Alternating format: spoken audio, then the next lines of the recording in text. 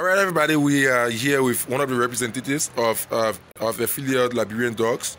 He's going to be sharing with us his own views on the businesses in Liberia, the act businesses in Liberia, and he's going to be giving us few narrative of things that have been happening here, how business is and everything. Also, he's going to be sharing with us the prices of some of the things that they sell here. So how are you, Chief? I'm okay. Okay, your name, please? I'm Onismo Ipewe. Onismo Ipewe. You're welcome to Liberian TV Network. Thank you very much. Okay, so basically we are around. We've seen your work and we are seriously impressed by what you do. But first we want to know, how is business here? Is it like you just do the work and people are not buying it, or what's the case? No, business is going on small. Okay. The pandemic issue that affected the whole country or difficulty we're facing when we were in the virus situation. All right. But now it's going down small. So buyer coming from other places and buying small. All right. So that means business is at least going on. Yes. All right. So as business is going, there are challenges I want to believe. Yes. So could you share with us some of the challenges? Yes. Some of the challenges we're facing here is the material aspect. Okay. Because all of the equipment we need, and if we're going to go on faster, we don't have a financial strength to purchase all the materials. Okay. So we need a government intervention, we need any other person, individual, and interested to help also, at least for all the elevate the legal business. All right, so that's the challenge. People to come in because people are not really coming in to help the work. Okay, so it's a good thing that you have recognized and identified a challenge, but equally so I guess there's a kind of benefit because everything that got challenged must have a benefit. Yes. So what are some of the benefits that you have in this work? Some of the benefits at time we can get is sometimes if an NGO person or somebody from an NGO organization comes to purchase from you. Through that, the person can sign a contract with you, and that contract will be a long-term selling contract. Okay. You can benefit from it for a long period of time because if that person recognizes the work is going to you and then do it perfectly, definitely that person has your mind. At any other time they want some artwork, definitely coming to you so you can produce that. So it's some of the benefit we achieve from it. So there are many young people outside of this environment who are involved into art work, but probably they don't have the kind of equipment that you got. Are you kind of calling on them for partnership? Are you open to partnership, or you just do your things all by yourself? Oh yes, we've been encouraging other people, we've been acknowledging other youth to join us. You know the business we're doing here, the trade we learn. Some are getting old, so if you're old, you have to get replacement. All right. So definitely you have to talk to someone that will come and replace you.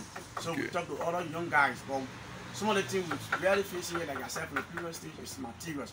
Because if you have the tools and you'll be able to produce more things, at the same time you can be able to call more people to learn. Okay. So furthermore, we need an art center.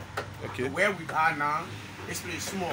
All right. So we need a large area that will be able, to teach people, for people to come and learn, at least, in majority. But yet, we don't have a wide space. Okay. So, that is to say that you are open to partnership, but considering your space and the limited materials, it's difficult to find people coming in or to have people coming in, right? Yes. Okay, it's a good thing. The fact that you're open to partnership, it's a good thing. As time goes on, people will come in.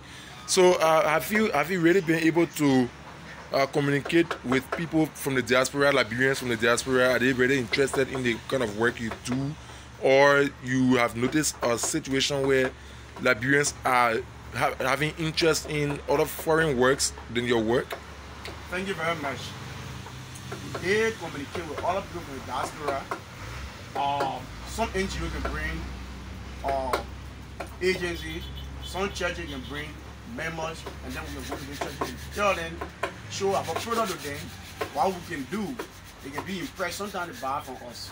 Okay. But actually our government officials, they are not buying acts from us. If you travel all of African countries, the Gambia, if you travel Guinea, government officials engage into this work and then recognize it with the Ghana, If you check on Ghana Act, you will know that government actually engaged into it. So the people who doing the hard work, they really rest their mind because government have their own mind. So that's just one of the things we really need from government. So in short, you're calling on the government of Liberia and fellow Liberians in the diaspora, or even here in Liberia, to consider patronizing the work. I mean, and that's a very good thing. I seriously have interest in that because for a fact, everything that you do here as a Liberian, there's a need that people come and promote it, because whenever your work is being promoted, Liberia as a country is being promoted. So I mean, I seriously side with you on that, and I also like to add my voice to yours to call on our government, other citizens of the country who are here and abroad to help patronize their work. Oh yes. Let me say this to you. You know, we have a lot of ministry in Liberia. Sure. For us, we form on the Ministry of Information, Culture, and Tourism. Yeah. So all the ministry in Liberia, they have their artwork Sure. in their offices. Yeah. That is, they have people who do the artwork in Liberia.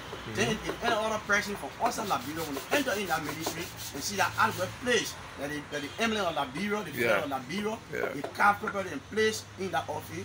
Any other guest, and when they come, when they see you there, because that artists in Liberia. Yeah. But normally, sometimes we get a gift, and we expect them to come back at least to elevate us, but we can't turn up.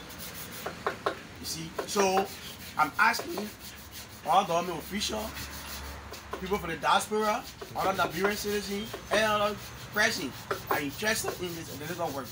We are calling on them to come to our needs, to seriously help us. Okay. All right, Chief. So before we leave you, we would like you to share with us your contacts, because everything you have said and with what we have seen, there are a series of good things that people will have interest in. So in order to contact you, we'd like you to give us your contacts so that we share with the public, and then they will be able to contact you directly. Okay, thank you very much. My contact is +231 770 Okay. 439297. Okay. The second one is +231 888 829295. All right. So do you have an email? Yes, of course. Okay. My Yahoo is ONERSMUS15@yahoo.com. Okay. And the Gmail account is PAYWAYONERSMUS15@gmail.com. All right, Chief. So thank you very much. It was actually nice speaking with you. Thank you. Okay. Bye-bye.